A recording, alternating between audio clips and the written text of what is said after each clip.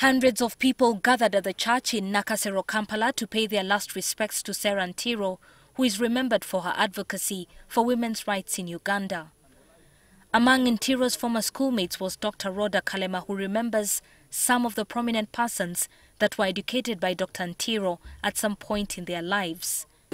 You can see the personalities, particularly Mr. Honorable Sam Kutesa, Honorable Amanya Mushiga, and the rest. They were to see what the product she has brought to the country. The minister in charge of Bunyoro Affairs, Ernest Kiza, represented government at the funeral service.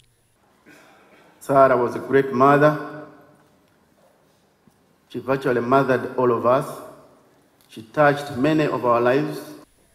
Her son Joseph Kahindo says his mother left a mark in the lives of the people with whom she interacted. If you live near a red anthill, you become red like it.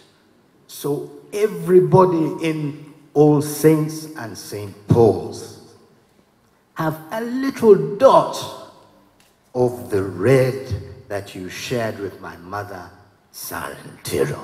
I thank you. The Archbishop of the Church of Uganda, Stanley Ntagali, praised Ntiro for being an honest person.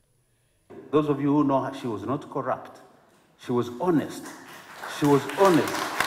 And she had concern for others, especially the girl child.